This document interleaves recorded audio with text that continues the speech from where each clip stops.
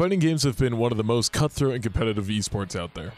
They not only have some of the highest physical demands out of all video games, but they also request that the players engage in some of the craziest mind games imaginable. The release of Street Fighter II in February of 1991 started an influx of people who wanted to be the best, effectively starting the fighting game community.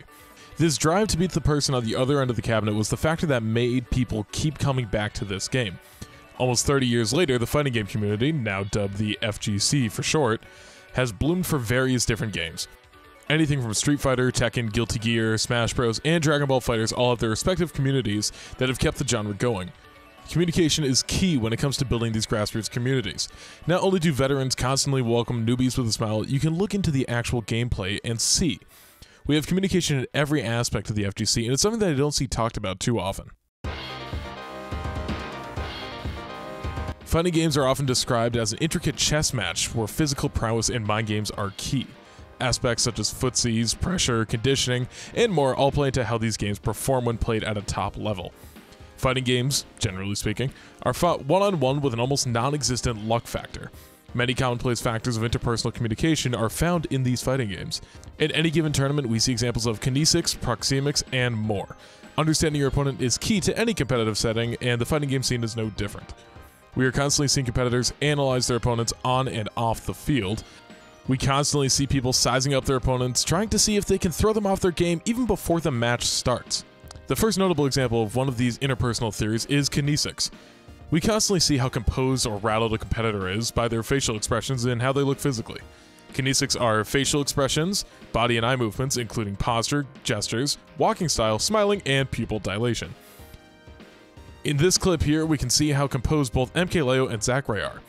MKLeo is the current best player in the world at Smash Ultimate, and Zacray is a 17-year-old Japanese player who is currently ranked 12th. Before the set and during Game 1, we see Zacray confident as he recognizes who he's playing up against and doesn't take any risky plays. Zacray wins Game 1 and stays calm. During the next few games, we see Zacray's face change and he physically looks more stressed. Fast forward to the last game of the set where both players only have one more game to win before they move on to the semifinals. The first half of the game goes by and Zacray is in the lead. Zacray is leaning forward in his chair and you can practically feel how tense this guy is. However, MKLeo was able to pull it back and Zacray has the most emotional loss of his career. Obviously, this is a much more extreme example, but I think it proves the point nevertheless. Next we have proxemics. Proxemics are the use of space, including conversational distances and territory. If you've ever been to a fighting game local, you know just how cramped these spaces can be.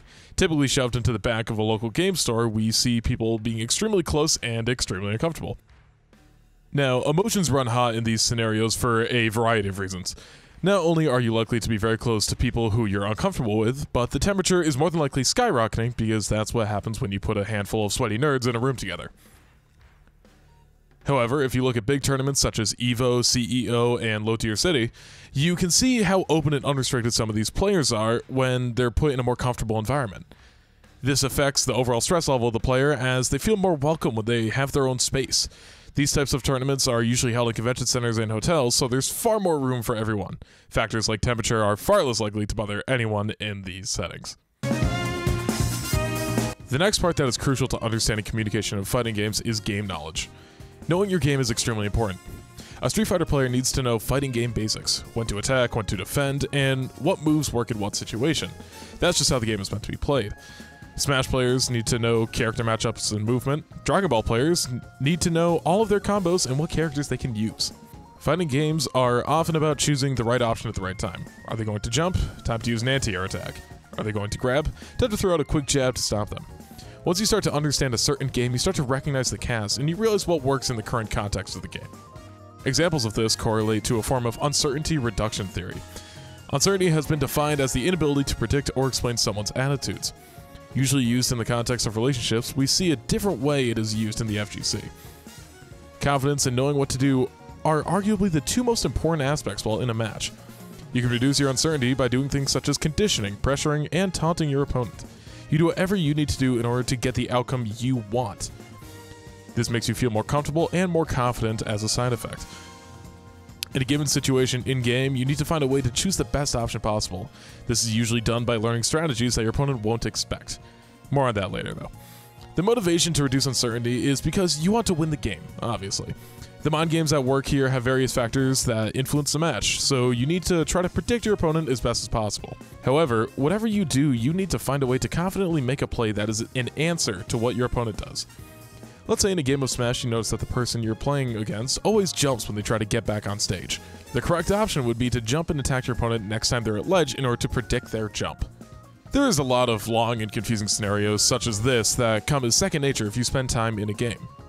Being able to punish your opponent, like how you caught that jump there, is a side effect of putting in practice and understanding the game and your opponent to a much deeper level than what you would normally expect. Power as a communication concept is another large aspect that you truly only understand if you have beaten someone in a fighting game. Everyone that's ever touched a fighting game has a memory of how they trashed their younger sibling in a game with basically no mercy. You were in charge, you dominated the game. Power goes back into character choice and mind games, however. Objective power is something that is extremely prevalent to this. Objective power is the authority associated with factors such as position, strength, weaponry, and wealth. In a sense, this is displayed between the two opponents. If someone is playing against the best player in the world, the indirect power is already showcasing itself. This is a mind game all on its own in regards to pressure and how power is viewed in a competitive sense.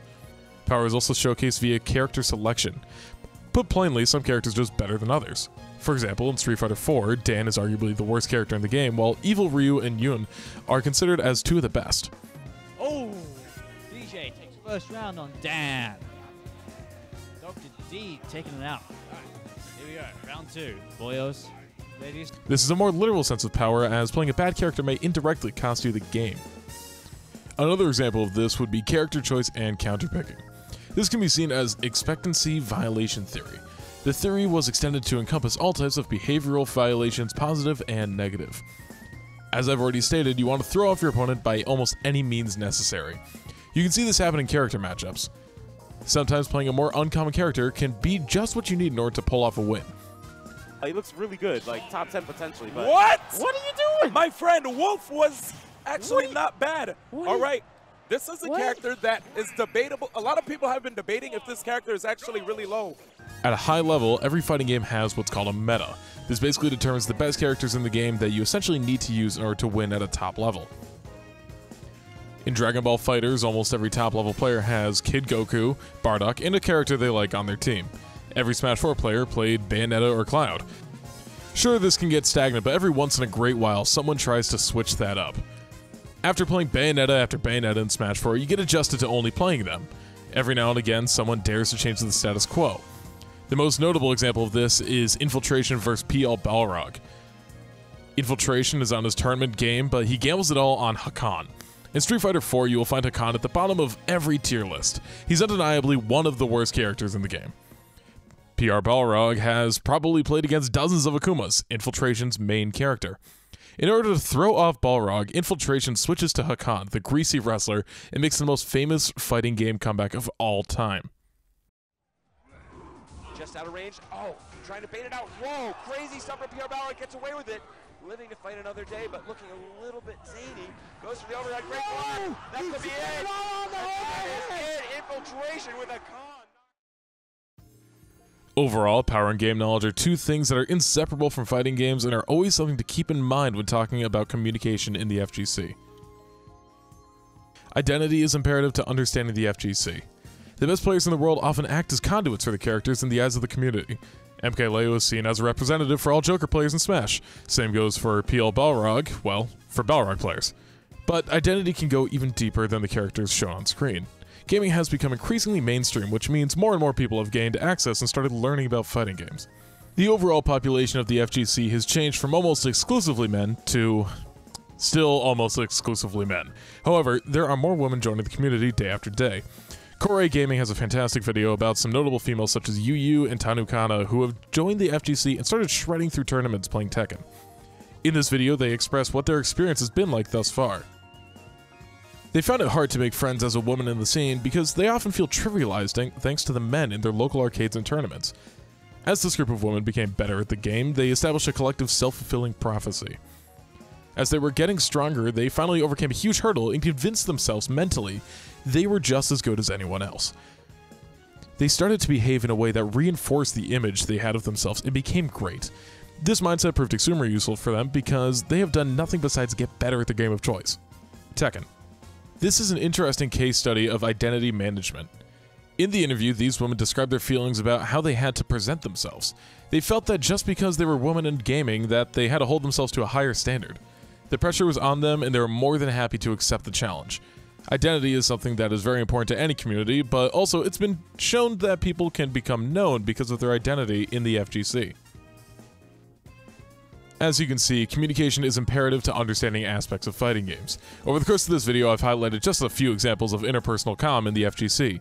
Concepts such as kinesics and proxemics to expectancy violation and identity can constantly be seen in these games. Fighting games offer a variety of fun and interesting ways to break things down. Sure, it's fun to beat the tar out of your friends in Street Fighter, but it's also important to realize what goes into that.